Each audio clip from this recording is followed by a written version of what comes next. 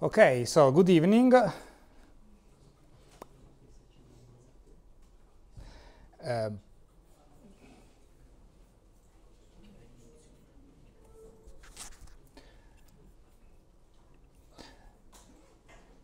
So last week we stopped basically here. We set up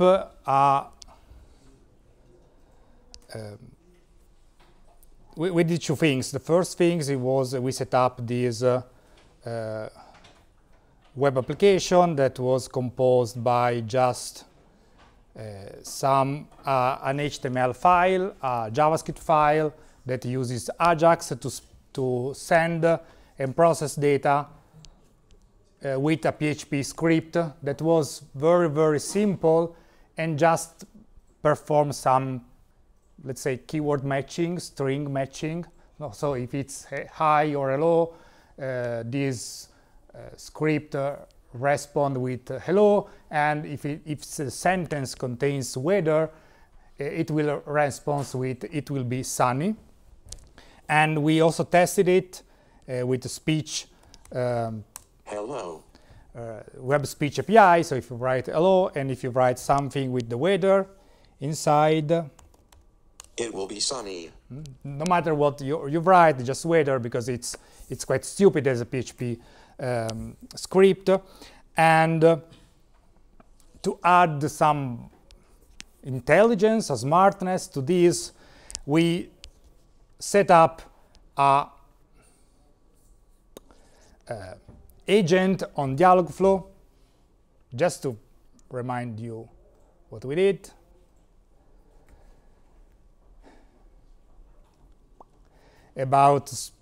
For speaking about the weather, and we set up some sentences and we tested here in the chat. So if we write here hi, we see a response that is greetings, how can I assist you? That is one of the default sentence in the greeting intent, in the welcome intent, the default welcome intent. And if we ask what's the weather in Rome, we got as a response it will be sunny in Rome. With this type of response, again, quite static and let's say again stupid, because it will always respond either it will be sunny in city, the city that you put it, or it will rain. Just the system just take one of these two options randomly and present to you this. So obviously, if you want to have a vocal or a text-based chat assistant like those we are starting to create, we still need to do two things. The first one is to put this in connection with our code, our simple application. And the second thing is avoid to give a static answer about the weather, but provide the right answer about the weather in that city, maybe also in that date, in that day that we choose to have here. So we need to perform these two steps, one today and the other one we will do it tomorrow. But before doing this,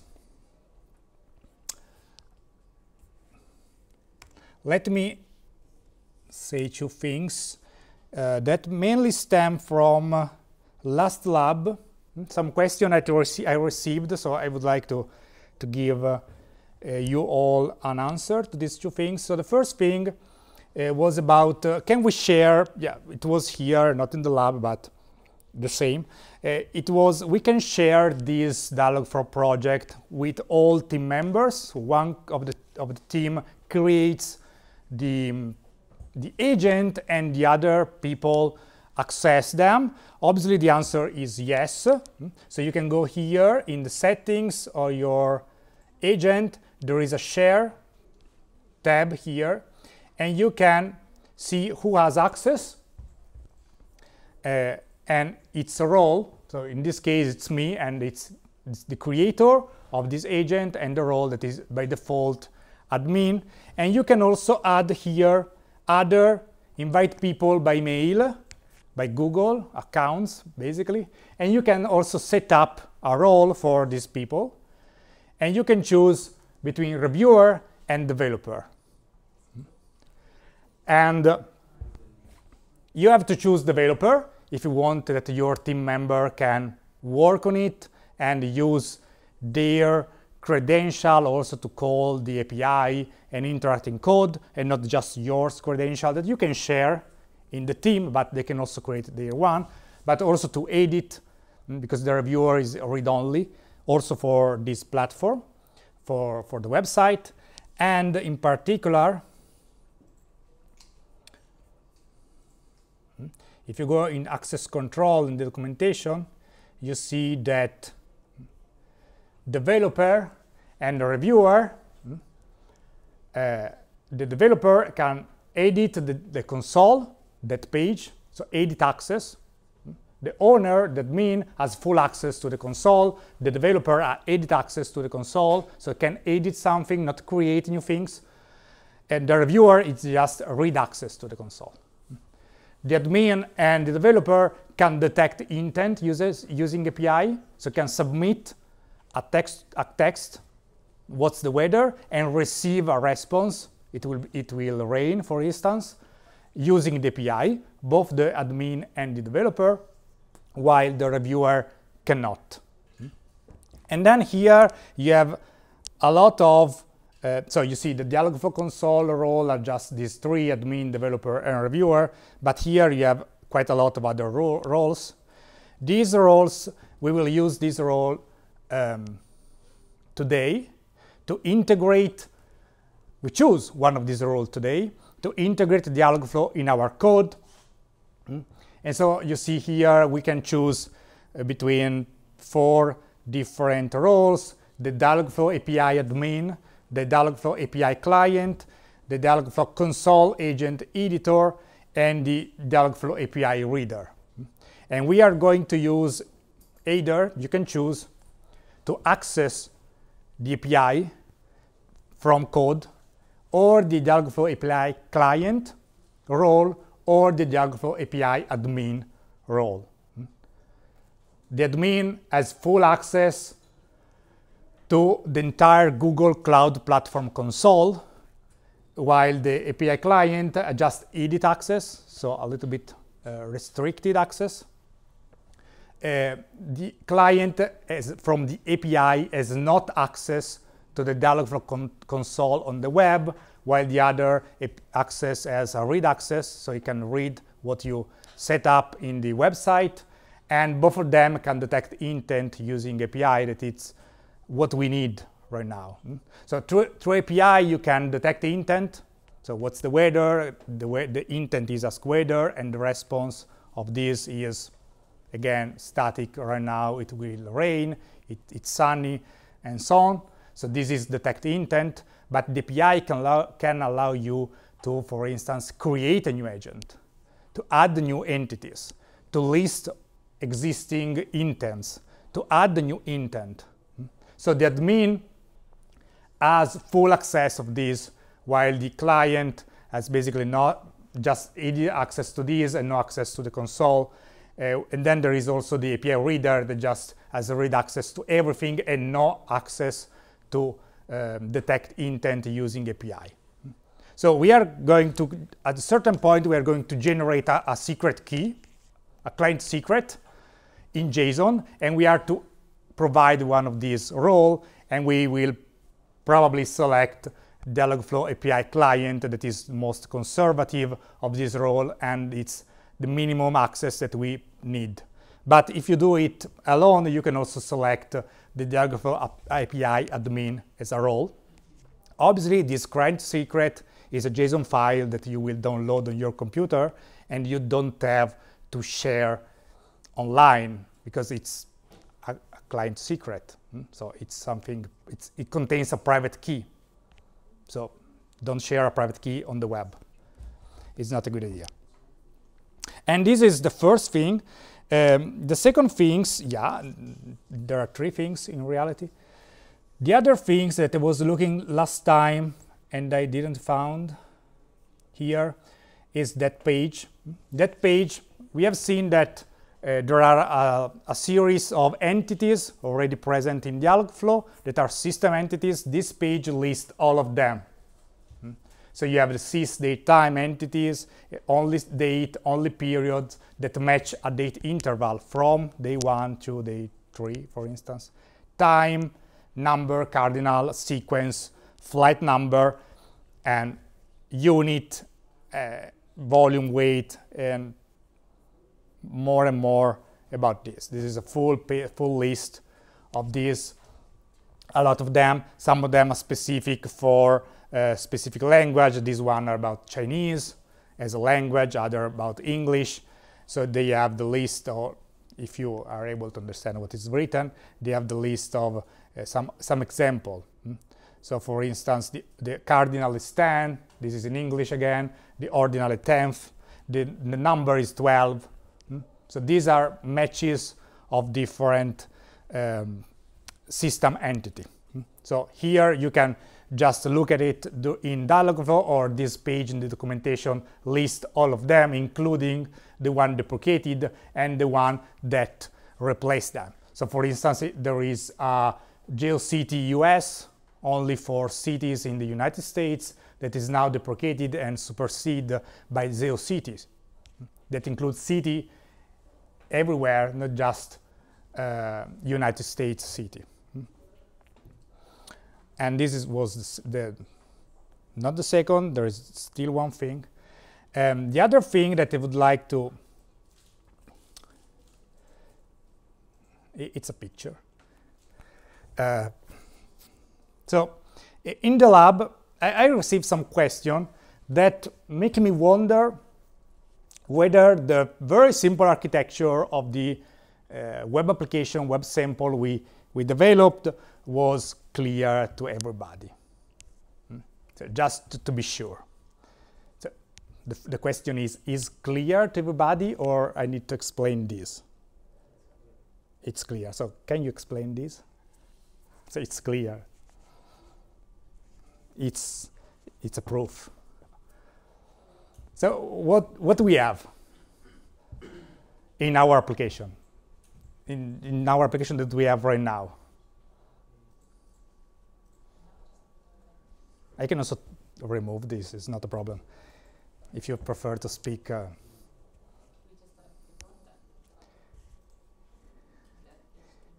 We have the HTML, CSS, and JavaScript page.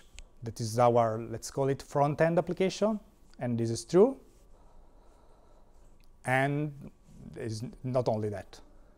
When the user interacts with the application, or through the microphone, or through the keyboard, there is the front end that makes an AJAX to the server in order to get the response back. Yeah. So we have the front end that when the user, I will repeat for the video recording, when the user writes something or speak with the computer, translate the text and send the text with a post request in AJAX to that file that we called process.php, that process a little bit in this case and send back to the front end the response. And both these entities are served by the same server, different server. Right now the same server, but doesn't matter. Other options.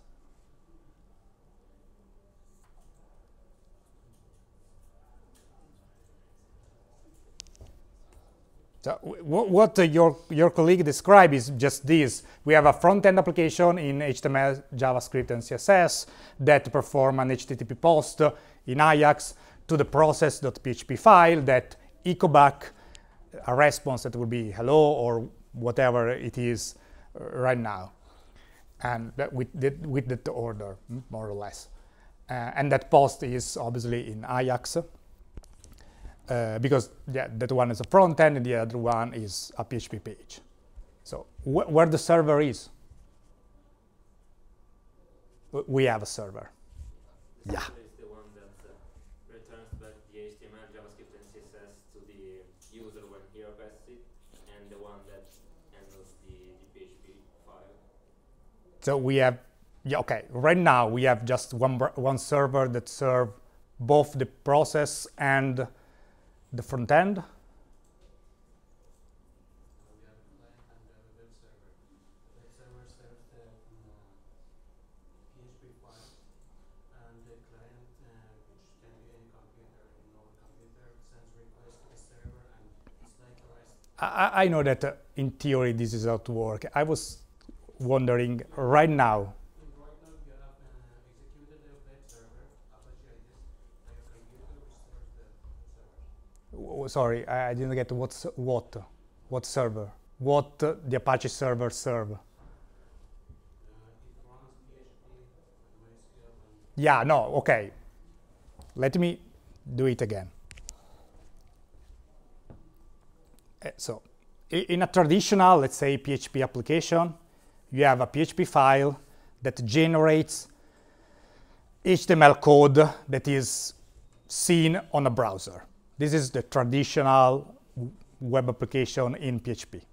You have a PHP page that echo some HTML tags, and the browser render that echo or whatever they print or use a framework, no matter. At the end, it handles, the PHP file handles all the front end and back end. So it's the server, it's the PHP file that through the server create HTML pages temporary, not on disk. Right now we have two separate entities in the same project, in the same folder, but they are two separate entities. We have a couple of HTML, JavaScript. We have a HTML page, a JavaScript page, and a CSS page, and we have a PHP file that is called process.php. So this is obviously served by an Apache server, because otherwise it's just text. The question is, that one right now is served by the same server or not? it's a client application. It's not related to the web server. It's a standalone application that works on the browser.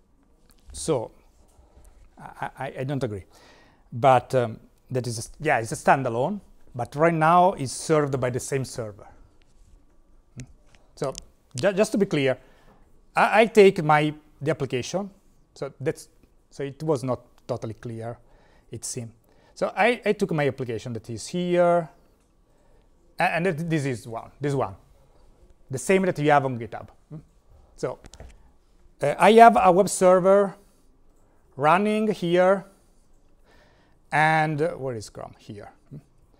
On localhost 8888/weatherapp.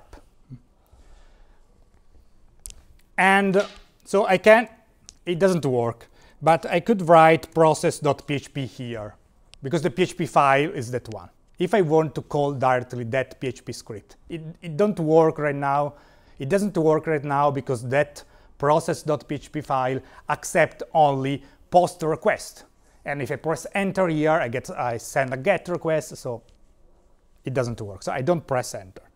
I just wrote that here. So that PHP page, it's served by the server.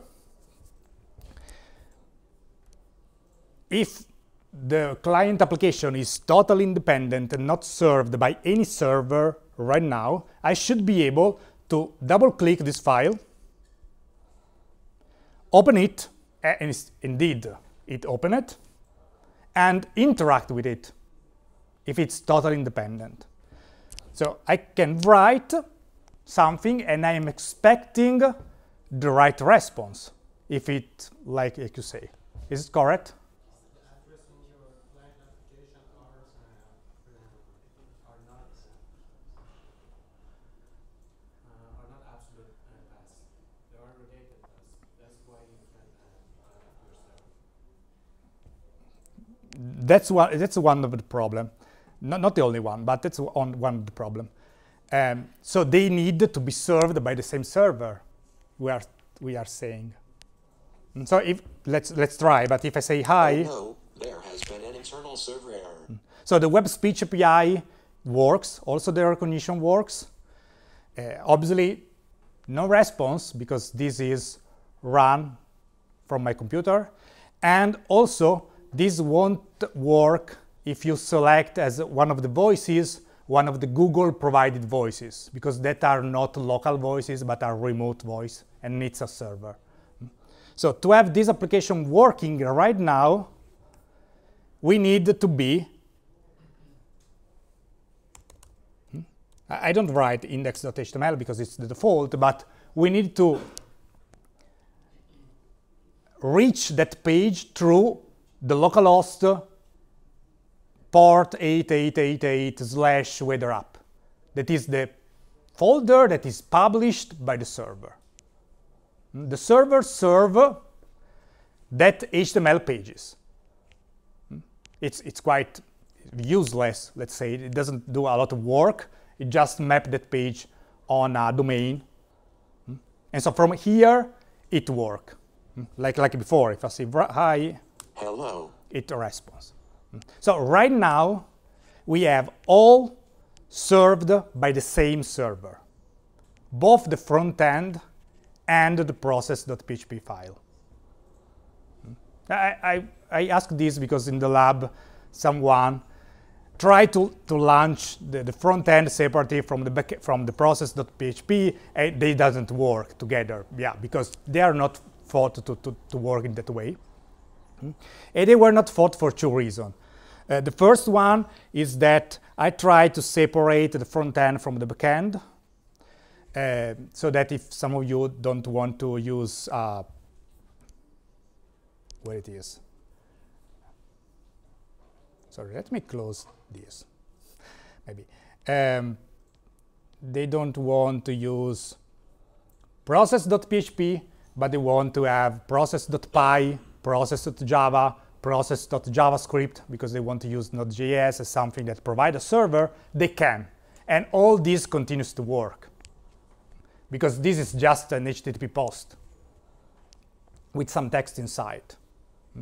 So this is one of the reasons. The second reason is that you can have, so right now we have just one process, one server for everything, which we can have two separate servers, one for the front-end application and the other one for process PHP.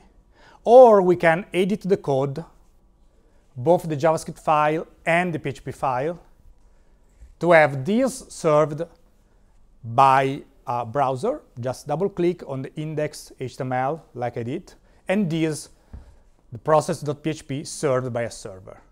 So right now it doesn't work because we don't have this edit. And this modification, so why doesn't it work? We can also put the absolute path in the JavaScript. So right now, because I think it's important to understand this, sorry. So right now, let me open the JavaScript file. Right now, here we have the, where it is.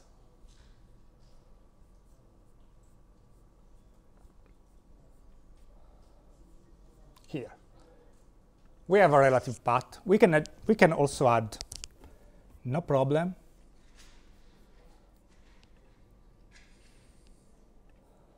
We can add this.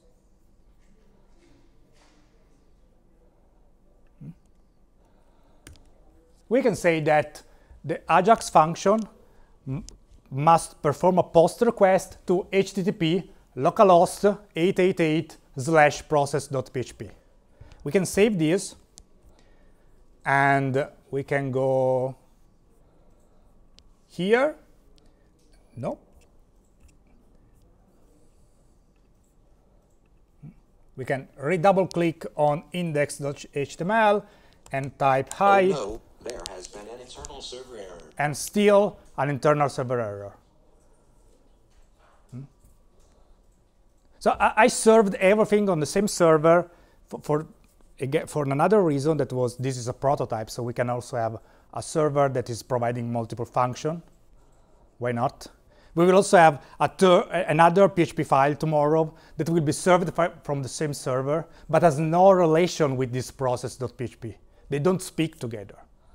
Totally independent. We could have 3 different servers, 2 different servers, whatever you want, on different computer, no matter.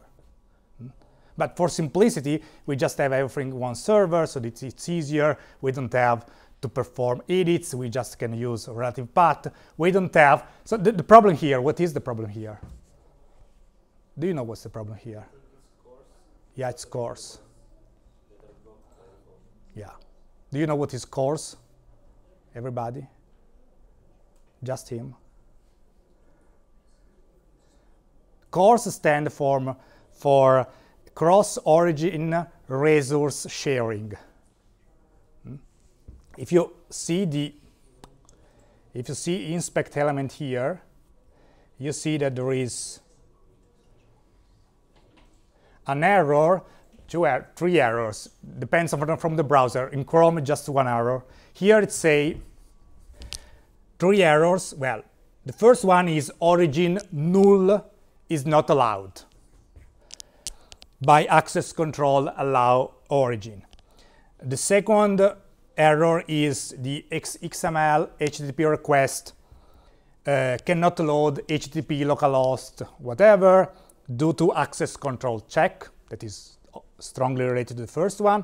And the third one is fail to load resource because origin null is not allowed by what's called access control allow origin. Because a browser, by default, cannot get resources from a different domain, from the default security principle structure of web application, web server in general, of the web. So the localhost, the Polito.it, can only, by default, load content, images, text, JavaScript, CSS from Polito.it, from the same domain. If you want to get another things from another domain, you have to do it in the traditional way of working via server. Should be the PHP file that asks from another domain, get the resource, and render the page or pass it through JavaScript or whatever you want from the same domain. So we can fix this if you want. It's just one line, but it's again, it's in the spirit of a prototype. It's just boiler code, additional code that is not really needed. So just to complete this and probably make this possibly clear, it's just one line here. There are various ways to enable CORS. You can edit the Apache server properties, or you can just add a line here in PHP that is header access control, what's called access control allow origin. Nope. So just a line to say header. What we put in the header of the request, access control allow origin from star, asterisk, everywhere. This is, let's say, a hole in security because we are allowing every domain on the internet to access this file, to access this. But it makes our code working. So if we go here and possibly, let me open this on Chrome. And I say hi. Hello. I get back hello. And if I say something with weather, It will be sunny. but this is just again the HTML file that I double click. So here we have no server for these files. So if you want to, I don't know, run these pages from Visual Studio Code and run the process PHP from another server or in a different folder, from a different folder, you have to perform these small changes. That again, not strictly needed, because it has several implications, but most importantly here is that we have just an interactive prototype, so we don't really want to think about cores and so on. If we can have everything in one server that provide everything, it's fine. it works well for us. So does this, let me close this parenthesis. I will remove this from the PHP file and from the JavaScript because we don't need it. So back to the previous version. So let me go back here. So last time, so right now we have just, again, process and front end served by the same server, accessible from localhost, whatever port you are using, slash the name of the folder, and then we access to index.html, and via Ajax it get process.php. Last time we added Dialogflow, that white cloudy cloud. And now we have to connect these two words. And we are going to do this, basically. So the process will be the user, let me take a pen, red pen. The user asks something, writes something on the front end perform a post request to our process.php. Our process.php open a session with the Dialogflow API in the agent you already have created and pass the information coming from the front end, hello, what's the weather in Turin, whatever it is, pass the information to Dialogflow API in an HTTP post. This is not Ajax, it's just a regular post among two servers. Dialogflow will provide, hopefully, a response, and the process.php finally will reply to that original post here in Ajax. So this is the process we are going to do today. Tomorrow we will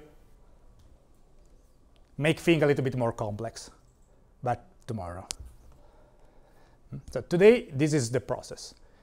The user say hi, the process PHP send this text to Dialogflow API respond with greetings, how are you? And the user see them on the index.html. The user say, what's the weather in Turin? Got here in process sent to Dialogflow in a post request through the SDK of Dialogflow that we are going to install today, got a response in JSON, and get back the response to the front end. So we are going now to make this process.php a little bit more complex than the one that we have. Tomorrow, as is anticipation, we will have another PHP file that is called what we call webhook.php that has nothing to do with this process, nothing. That is needed to connect a weather service to Dialogflow, act as a bridge between Dialogflow and the weather service to get effectively the weather forecast, or to access any other third-party API. Could be a calendar, could be weather, could be movies, could be whatever you want, just an external service that you are not able to provide, external information. But this is just an anticipation. We will get back tomorrow. So let's go back here. So here we have to perform some operation. The first one is delete this, because we don't perform string comparison anymore. We just ask Dialogflow for providing the right answer. And this is the easiest part. Then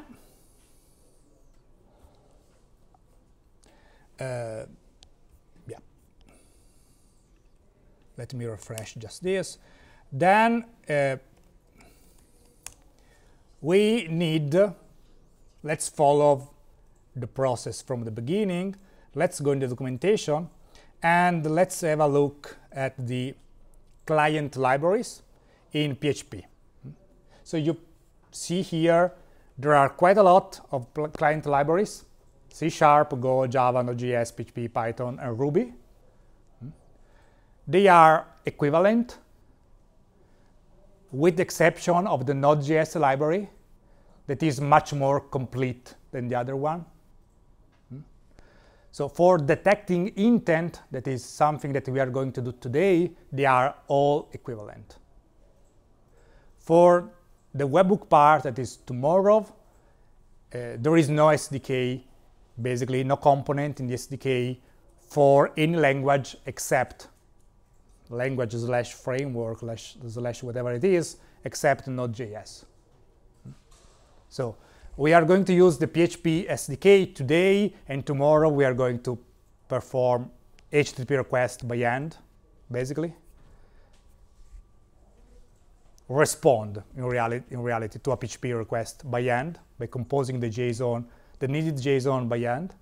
With Node.js SDK, you can do everything with the SDK. But again, it's trivial also doing this in PHP or in other language, so not big difference. But just to have a picture of this. So if we go, for instance, here, no. In the quick start, they show you how to get started, and also they show you some example. In various languages, this is an example for detecting intent in text. That happens to be what really need. We are going to do this, more or less. This is the code for detecting intent in PHP. If you want, there is the equivalent in all the other languages up here. So you see that, yeah, maybe in PHP. So you see what happens here. First of all, they create a session. A session represents an interaction loop, a conversation loop from the user to the Dialogflow. The entire conversation is contained in a session. If you change session, you change conversation. You can change user. But the same user, so ask hi and ask the weather, could be in the same session because it's just one conversation. Then they get the text in this query input, and then they send this detect intent with the session object and the query input object, that is the content of the text of the request that the user is writing on the website, is sent. This detect intent to perform the HTTP post request is sent to Dialogflow that get a response and can extract. It has some methods to extract various portion of that response. And this response here is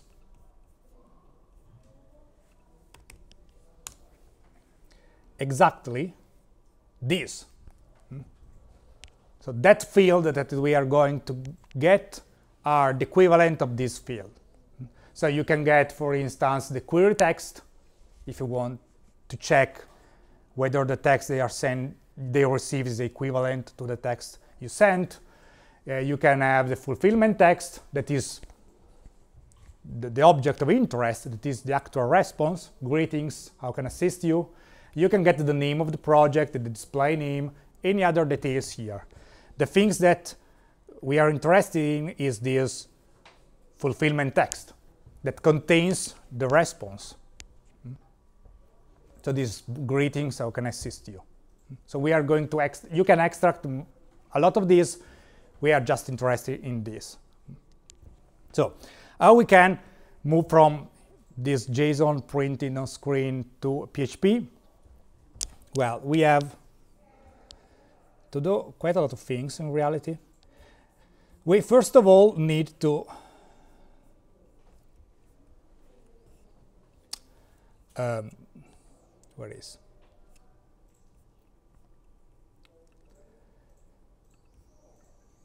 To install the client library. That is called Cloud Dialogflow, provided by Google. And we have to use Composer to install that in PHP. Composer is a management of packaging, of packages in PHP. and is integrated sort of in PHP Storm, so we can just tell PHP Storm to install Composer, and then we can add the dependency and have all the dependency installed. So if you open the project and go to in Tools, you see there is a Composer menu. That if this is an empty PHP project, you should see init Composer, self-update, and show log active.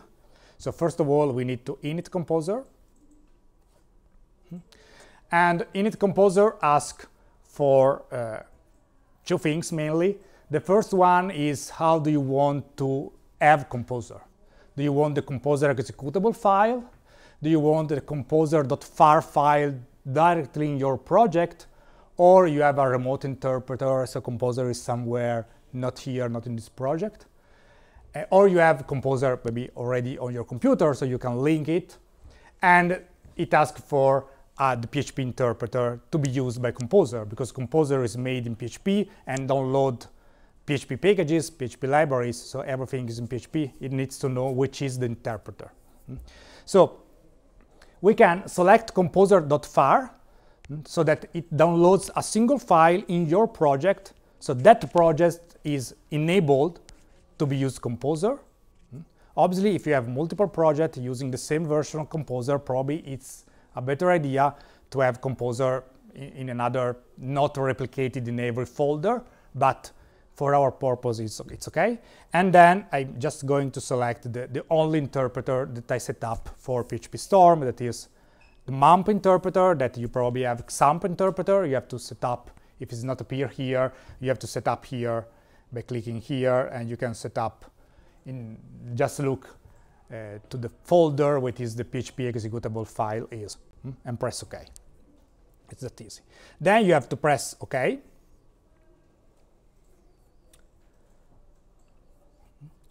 And you should see in the structure of the project a new file that is called composer.far. So it already installed everything, and if you go in Tool and you do it again, install init Composer, you see that appear another file that is also opened here, that's called composer.json, that allow you, if you want, to set up your project as a Composer-enabled project. So if you want to share this project as a Composer packages installable by other projects or downloadable via Composer, you can set up your vendor name, package name, the description, if it's a stable release, if it's a developer release, it's an alpha, beta release, whatever, if the license of this is proprietary, it's a MIT license, is Apache dual license, whatever, your author, name, emails, and so on. We just don't need this. We don't want to publish this project on Composer. But this file contains, in addition to the properties of this project, all the other dependencies that we are going to install. And how we can install that, we can just write in this composer.json, or we can use, again, Tool, Composer, and you see that we have some other option enabled right now, and we can select Manage Dependency. In Manage Dependencies, if you have an internet connection, you get all the packages that are available for Composer. And we are interested in Dialogflow.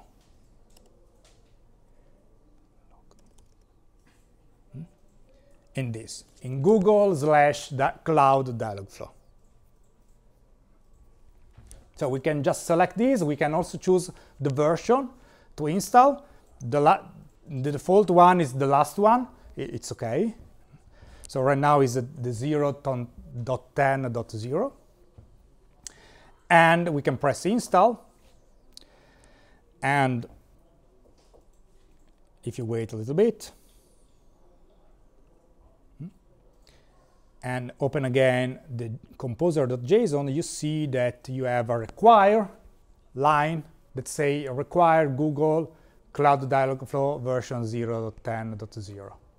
And you can even remove all of this and just leave the parentheses and the require, the first and the last parenthesis, if you want. And in addition, you also have a new folder that is called vendor that contains all the dependency that you installed and the dependency of those dependencies. So for instance, you have a folder that is called Google, that is the vendor, and you have this cloud Dialogflow with, if you open the README, you just have the source file, the source code, or that plugin that library that you installed. So for instance, say, okay, this is how you install it. There is an example over here. There is a link to the documentation. You just have access to the actual PHP file of that library. And you can also see, if you want, but we don't, that in source you have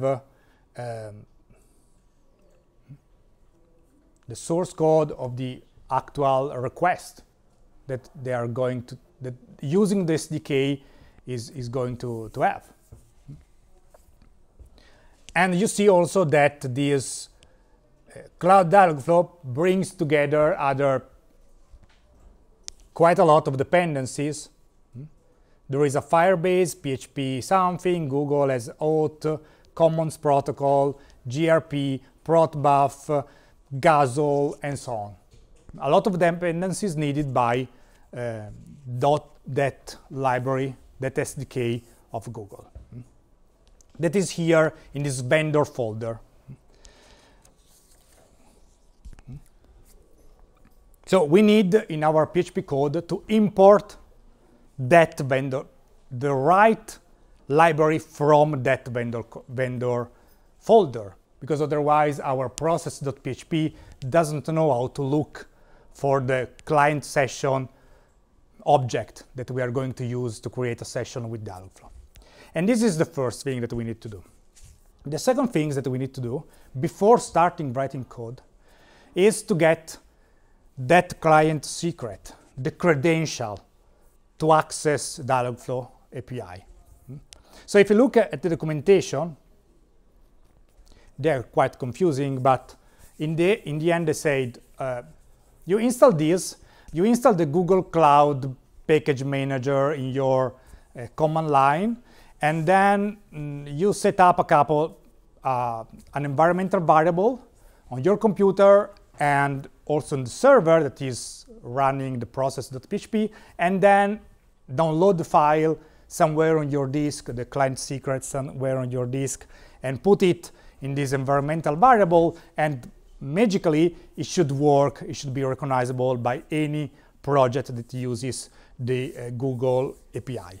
So the Google SDK. So since this is quite a long process that requires to install some packages, change environmental variable, and so on, there is a shorter version that is just take that file, download it in your local folder, and pass it as a credential object in the client session. So we are going to just create this file and download it. That is in any case mandatory, but we skip the entire install the Google Cloud Package Manager, run it, init it, and set environmental variables, and so on.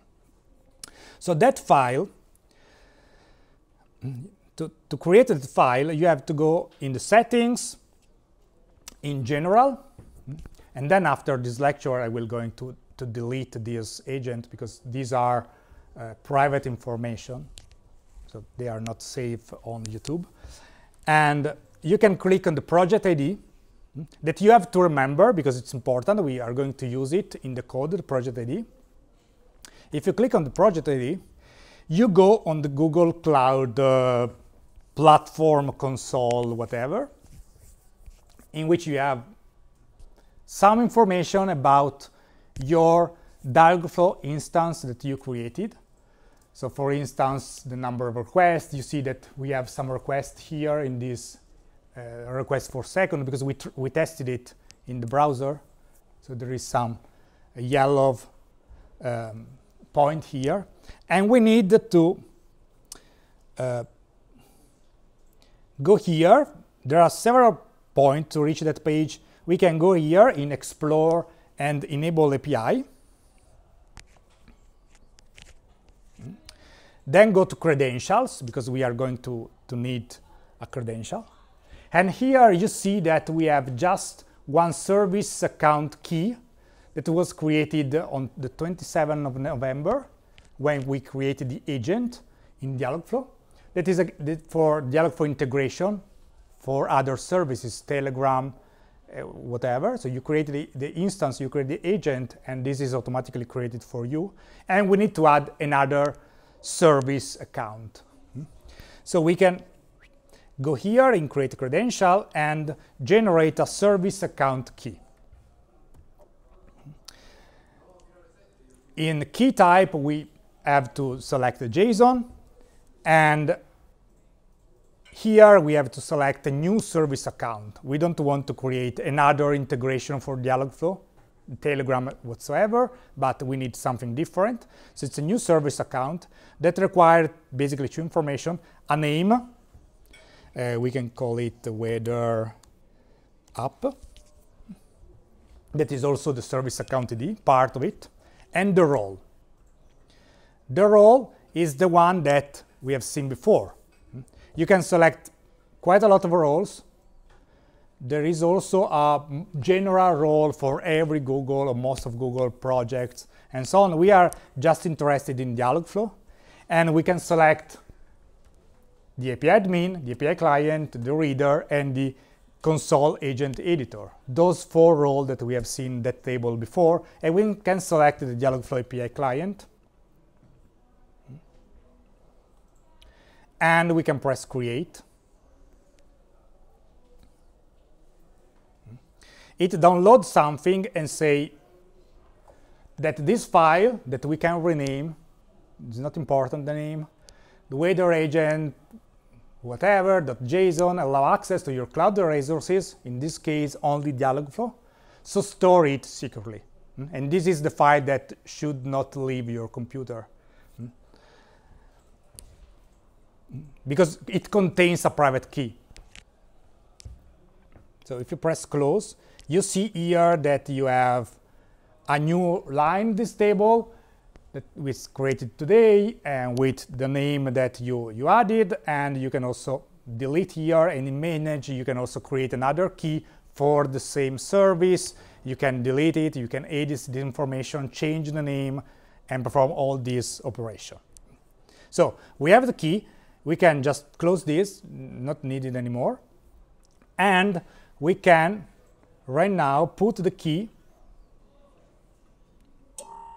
just in the application folder, where we have the index.html, we have Composer right now, we have all of this. And we can also use a more simple name, since we have to use it in the code, like, for instance, client secret. Just a name, no matter. So right now we have all the ingredients to perform our connection with Dialogflow and to send and receive information from that. So we don't need to edit the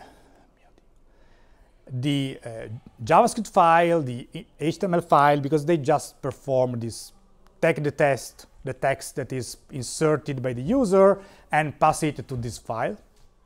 What we need to do is, as I told you before, we need to create a new session. Then we need to create a new query input, starting from the text that is stored in user query, and then send the request and get the response from Dialogflow. And give back the response to the close this post request, respond to this post request.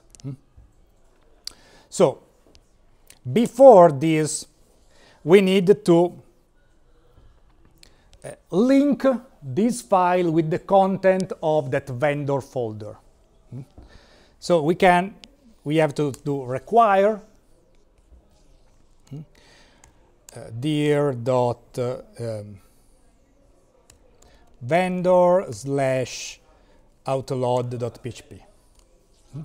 This autoload.php is a facility of Composer that automatically tries to match your request with the right library, the right content in that vendor folder.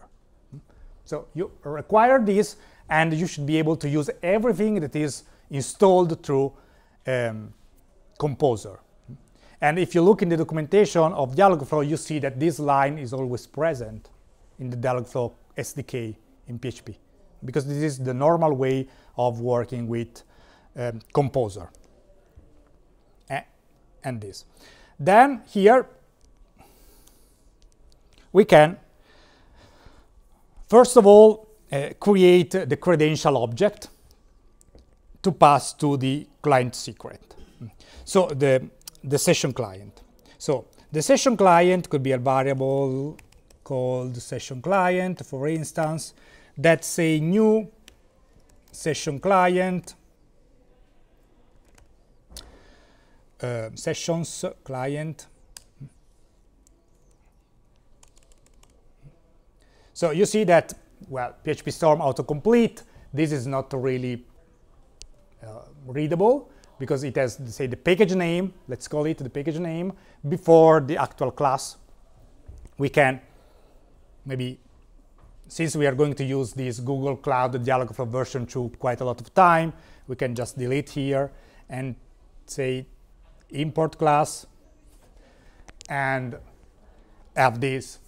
So use Google Cloud Dialogflow v2 session client, so that every time we use session client, we just refer to that space, to that domain, to that, let's call it package. Here in session client, by the documentation, if you don't pass everything, it looks for an environmental variable, possibly accessible from PHP, from the Apache server, that contains the path to the client secret.json file that we downloaded. We don't want to follow that path, so we pass here just an object called credential that is allowed, and we can obviously create here. This credential should be an array.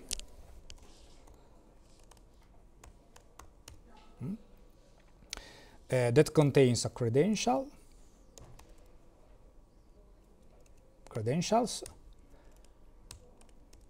and the name of the JSON file that we called client secret.json. The path of this, but since it's local to this folder, it's just the name. We pass it to the session client, and we also see that there is an unhandle exception. We can say try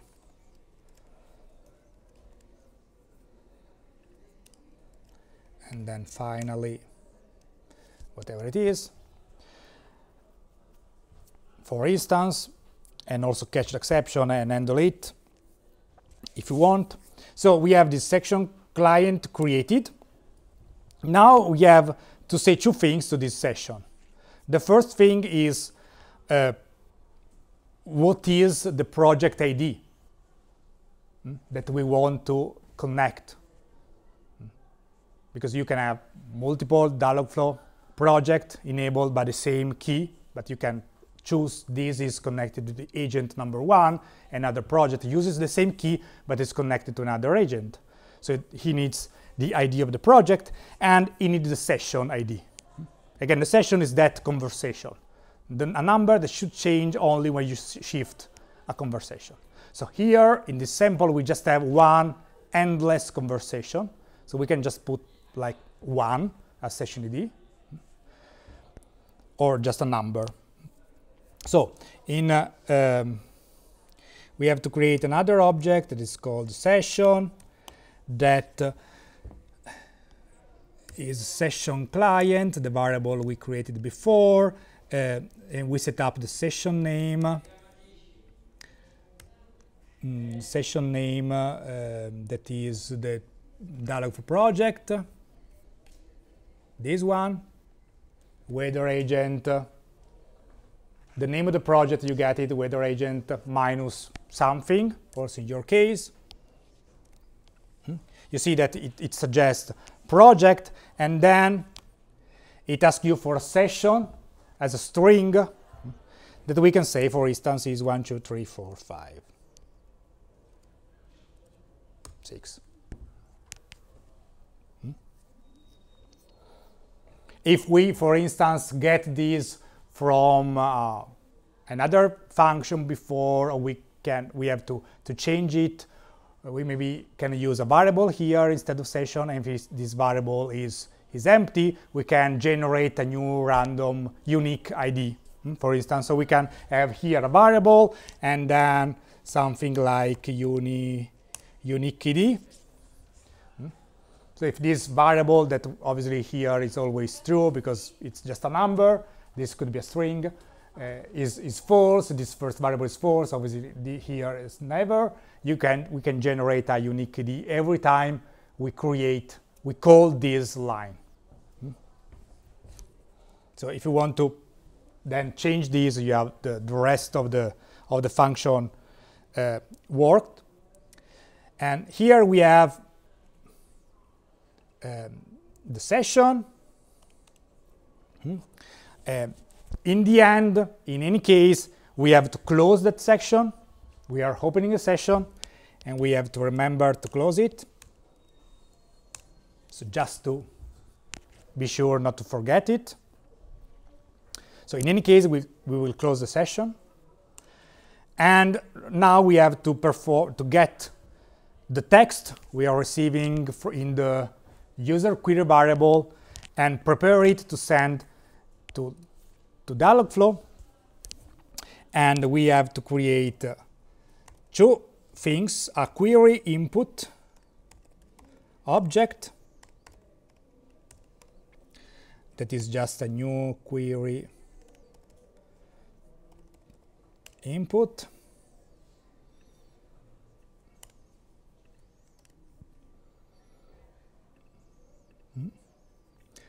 and we also need, let me add it here, a text input,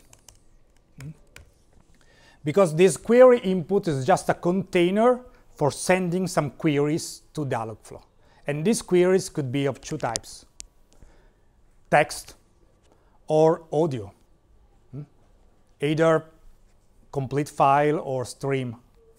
So this is just a container that contains the appropriate input. In our case, we will always have text, because the transformation from speech to text is performed by the Web Speech API. So here we have this new query input, then we have to create a text input,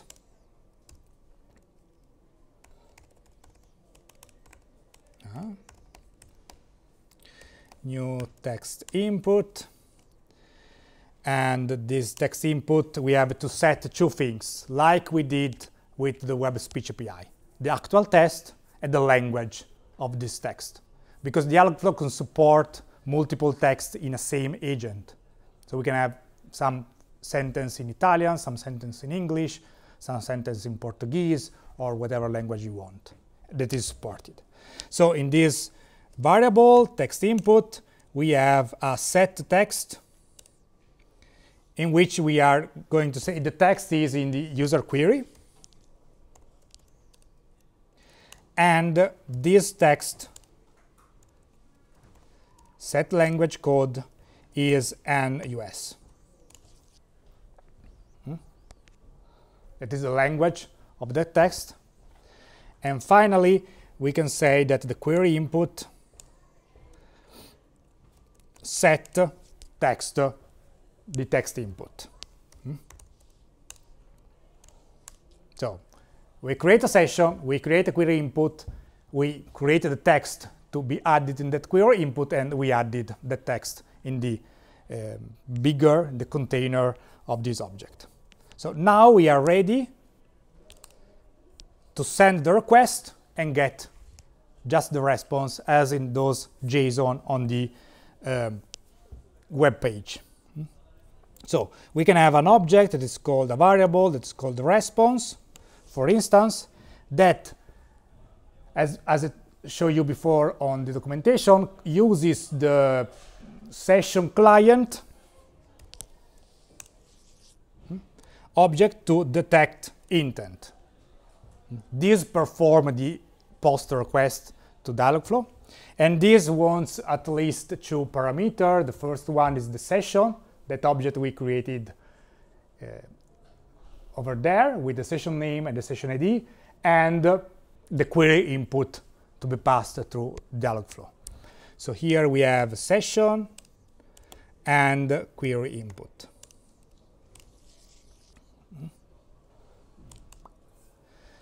So it performs the post request. If successful, it gets a response.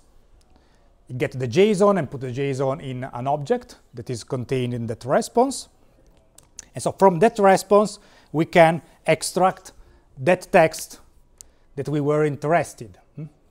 This fulfillment text here, because it contains the actual response that we are interested in. So let's call it query result. Because from response contains all those fields in the JSON file. From here, we have to get the actual result, and we can get the fulfillment the text from this query result. That has getter for basically all those fields and also other, because that was a process that completed. That one, this here, is a process that complete here. In the case, if you remember the case of the weather, what's the weather? I don't see I don't tell the system the city. The response is where. So where is in the fulfillment text, but we have other parameter that indicates that the conversation is not complete. So we have much more parameter of this. Some of these will be empty, other select parameters probably contains the city name, so you can also use that like here. Well, not in this case, but if you ask for a city, you remember that you have here in this column also city, what is called?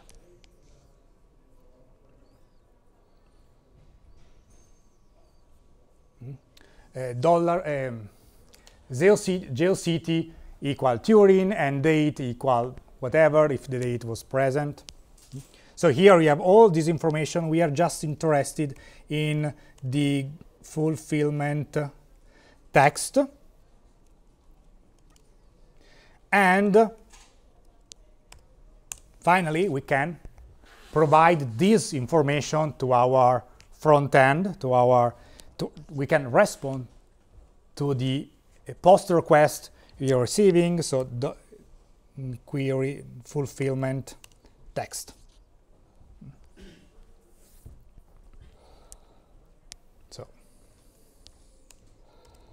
respond to the Ajax request.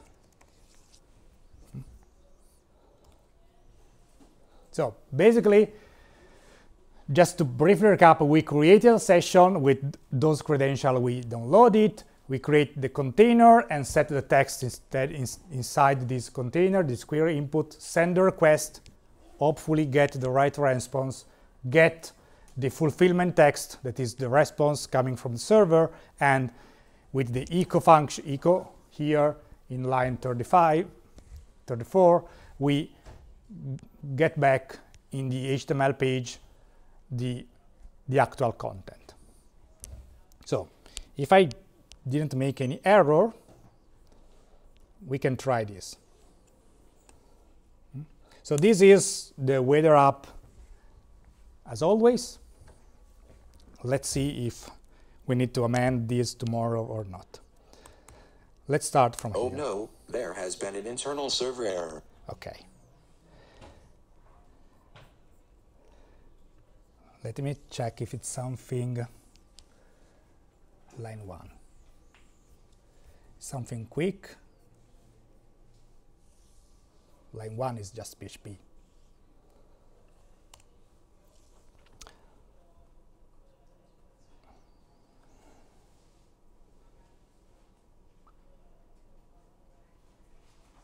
it's called client secret. So yes.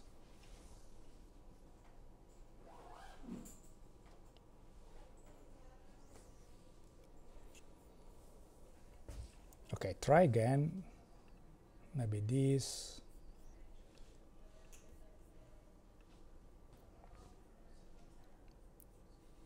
And then we will catch the error tomorrow, since it's almost 7.